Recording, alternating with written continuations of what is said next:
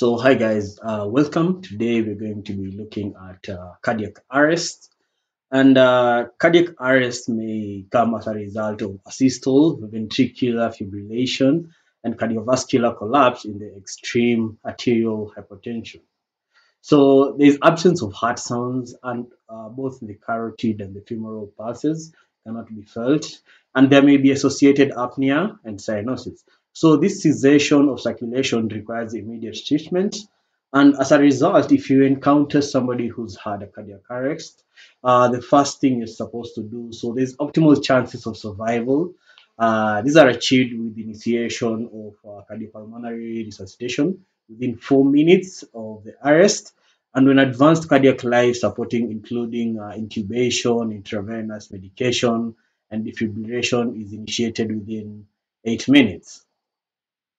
So, how do we manage in case we find a patient with cardiac arrest? So, first of all, straight up, we go to airway. So, you make sure the airway is clear. You do that immediately. So, you can aspirate if the patient has vomited, if there are any secretions, you can remove them with your finger or using a handkerchief.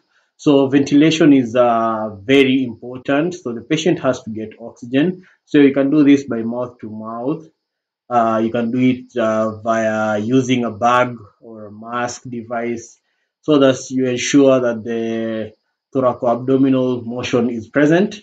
So next you check for circulation, and for circulation you can massage the cardiac region. So you carry out external cardiac massage compressions by applying appropriate pressure over the sternum. So one breath should be interposed between 4 to 5 cardiac compressions. So this is usually given straight up to the sternum. So defibrillation uses standard defibrillators delivering 200 to 360 joules, and by fast peak defibrillators delivering 150 to 200 joules.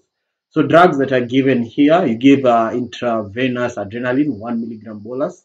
You repeat every 3 to 5 minutes, or you can also give vasopressin 40 IU by intravenous push, or amiodarol 300 milligrams in 20 to 30 mils of normal saline.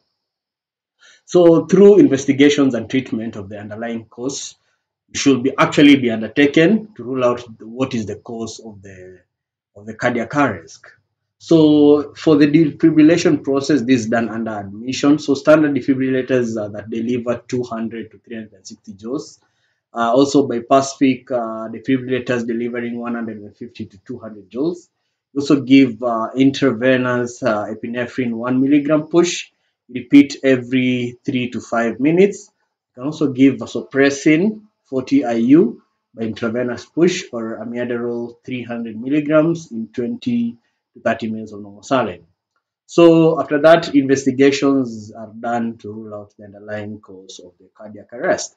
So at any given point, you encounter a patient in a hospital setup or anywhere in an open setup, you encounter a patient who's had a cardiac arrest.